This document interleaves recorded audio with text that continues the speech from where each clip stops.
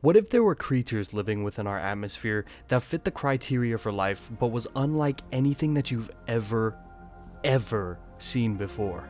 What if floating above our heads right now was an entire ecosystem of conscious energy, interfering with planes and satellites, siphoning off electricity that it would then use for fuel? What if there were pure energy beings that have been caught on camera, that have been seen by astronauts and pilots, beings that science has finally discovered the existence of? These creatures are called plasmoids, and they could completely change science as we know it.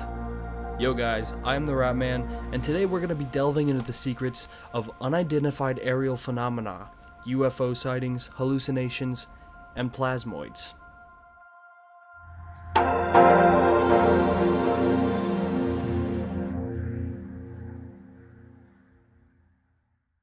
In October of 2024, my favorite month, an article was published by Ron Gabriel Joseph and many colleagues. This article is titled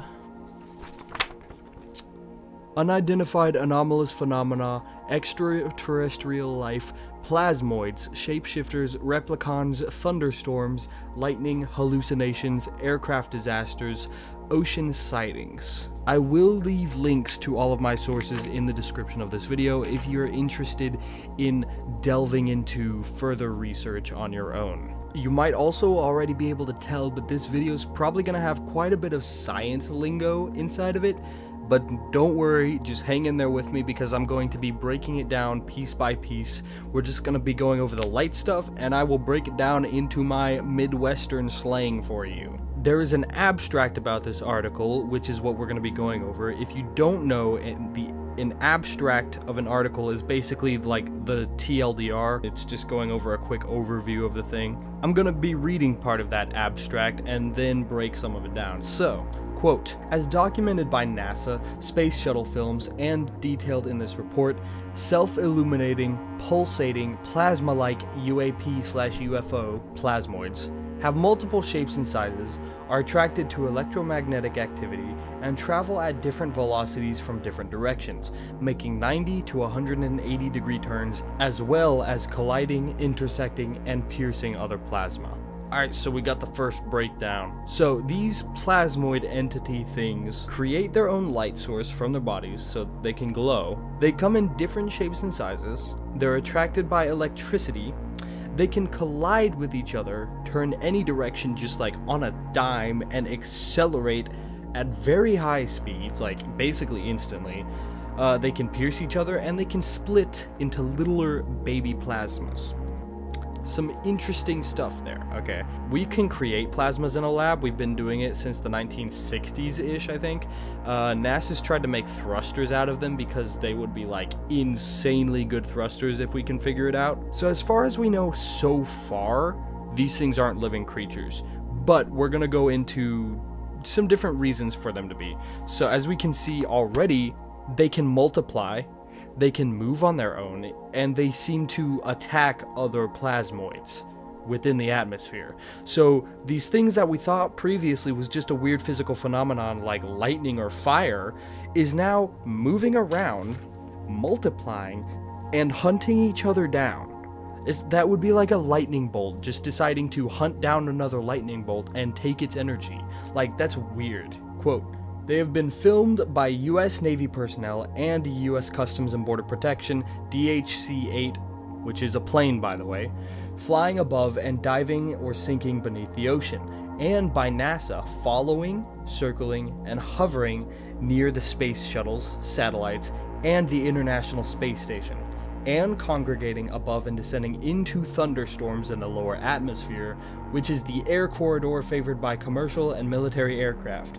This may account for reports of UAPs following, harassing, chasing, and toying with aircraft. Alright, listen, I got you. So, plasmoids have been filmed flying above the ocean and diving into it by multiple people within the US Navy and by a plane from the US Border Protection. They've also been filmed by NASA, where they like to buzz around satellites and the International Space Station. And they've been filmed catching the zoomies and just absolutely blasting into a thunderstorm presumably to charge up on the static charge that is just laying dormant within the clouds. Because, you know, lightning happens because static charge in the cloud, negative charge on Earth, they need to connect, and boom, lightning bolt hits. So the positive charge up here in the clouds, the plasmoids are just like, give me some of that, and they get up in the clouds and they take the positive charge, which is also presumably why they turn into ball lightning, because now they're extremely positively charged. They set off some sort of reaction and like absorb the lightning, and plasmas also have explosive properties. They negatively affect electronics and mental activity, possibly inducing hallucinations of alien abductions. They can pass through glass, plastic, metal, and enter the cockpits of airplanes, and have been observed by astronauts inside of spacecraft. I feel like that paragraph does not really need to be broken down, but I will just say I didn't realize that these things had explosive properties until reading this article. Like I've read a lot about these from different articles. I've never heard about the explosive properties. That's hilarious. And then we also need to take note of them being able to mess with humans' mental activities, possibly causing them to hallucinate alien abductions or similar hallucinations. That's very weird, just take note of it. It is hypothesized that given their propensity to collide, plasmoids may be responsible for at least some unexplained, inexplicable aircraft disasters. Thunder lightning storms are the main drivers of Earth's global electric circuit and direct positive currents into the ionosphere, which, by the way, is my favorite layer of the atmosphere. I freaking love the ionosphere, guys. It's cool. It's got a cool name. I think that's where the northern lights happen and stuff. It's just cool, dude. Those positive currents attract plasmas.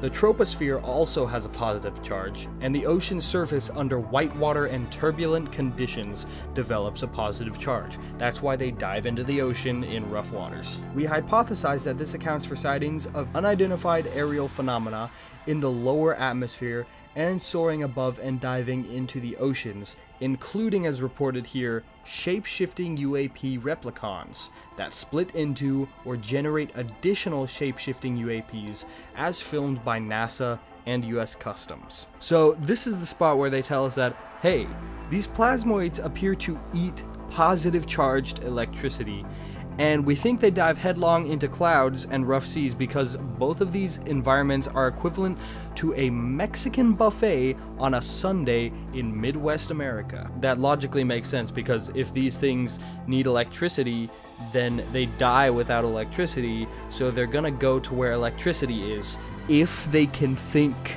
Living things go to the place where they need to go to survive. Non-living things don't do that. So this is just another thing that points to these being actual living creatures and not just weird phenomena. Plasmoids appear to purposefully interact and engage in complex behaviors, and it is suspected that they are sentient and represent a fourth domain of life.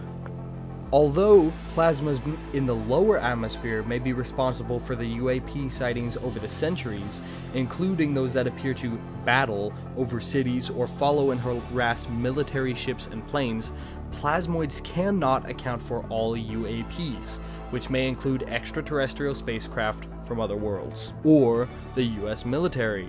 That is the last paragraph in the TLDR there for us, and it goes out with a bang, doesn't it? Right out saying that plasmoids appear to create an entirely new domain of life, and that they explain most UFO sightings that humans witness. So, if you were keeping up, I know that you have questions, and let me just say, yes, the Milky Way galaxy is a giant living plasmoid. No, actually, it might be, because we found out about spiral plasmoids, which is a whole nother ballgame that I will have to get into on a second plasmoid video. If you guys want to see one, hit like right now. So let's get into some more just general stuff.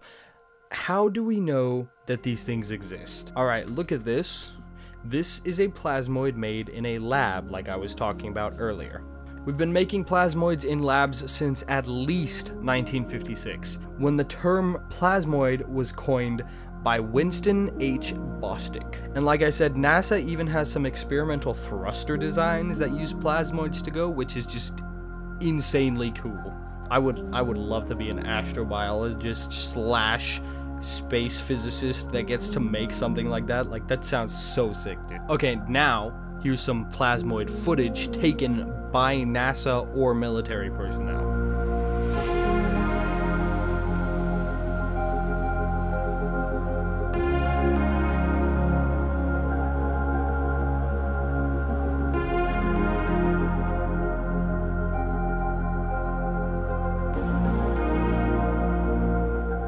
Alright, so plasmoids definitely exist. That is now out of the way. We know for a fact plasmoids exist, and all the evidence that I've given you so far is saying that these things are actually living creatures by the way that we have seen them to operate. Remember when I said take note of the hallucinations and stuff that they seem to cause people? Because that just seems like a total, like, where the heck does that come from?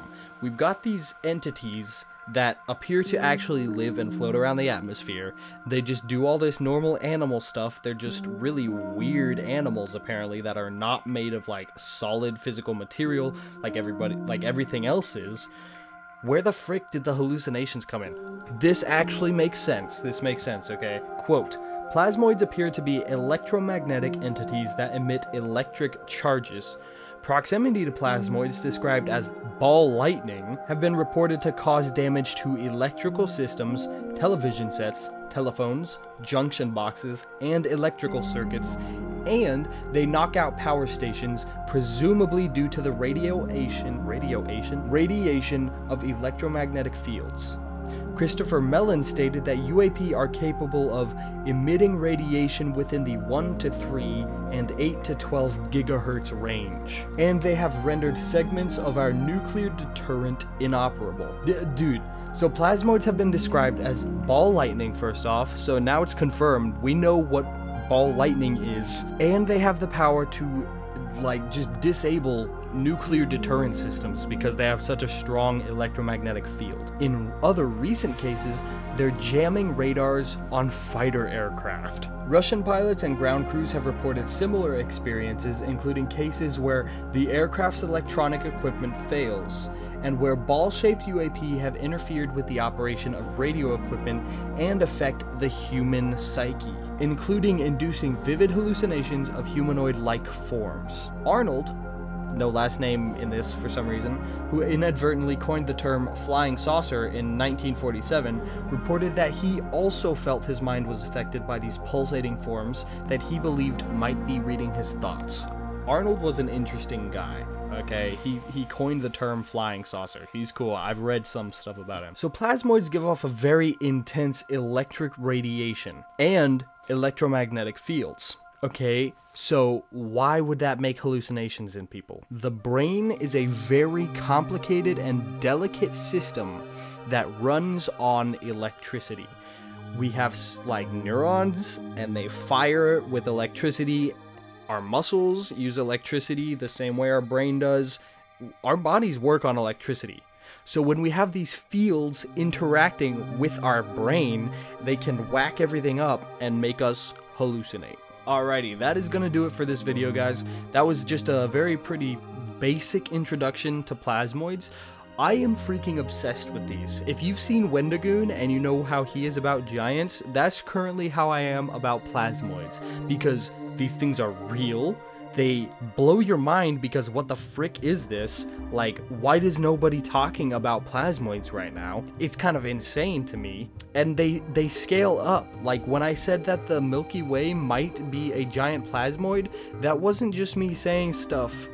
No, like, in labs we have created seemingly living plasmoids that take shape of spiral galaxies. Spiral galaxies are primarily made up of plasma. That's insane. So our galaxy might be a living entity, apparently. What? The further you go with this, the more insane it gets. There's a lot more information than what I gave. I just gave a basic overview. There are, like, normal plasmas and plasmoids that are not conscious. The conscious ones usually are dusty plasmoids, which have to do with their molecular structure. There's a whole bunch of more complicated stuff that I'd love to get into in another video. If you guys are interested in that, hit the like button and let me know in the comments below.